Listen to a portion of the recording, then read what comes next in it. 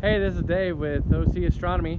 I'm happy to announce that we've had a little field test of the new Nexdome shutter enhancement. The bars that go over the top between the wheels for the top panel, and the shutter mount and the track. And let's have a quick step inside because it's kind of windy today.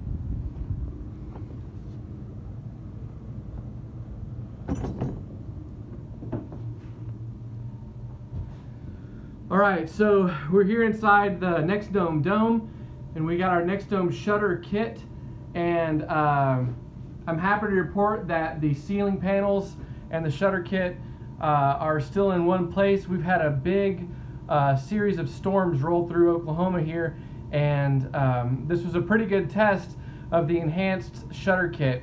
Now, if you remember in one of my earlier videos, I installed the pieces, the straps that go up on top.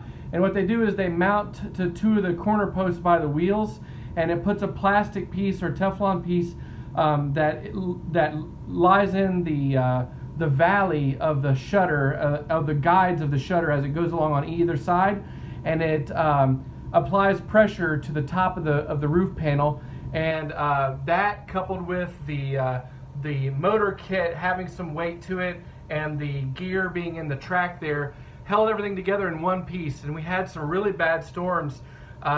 We actually had a tornado about 2 miles from here. Luckily we didn't have a tornado that hit the dome or anything, but we did have some severe winds and some hail. The hail didn't damage the dome. There's no cracks or anything that I can see. A little bit of water got in the side, but that's just from blowing in the side, and none of it got on any of the equipment. It got maybe, kind of along the cracks and stuff. A little bit of water came in, but it was no problem at all. It was just barely even a drip. Everything from the telescope mount down to the computer stuff that's over here, it all stayed nice and dry. And I have a security camera. You can see it mounted right there.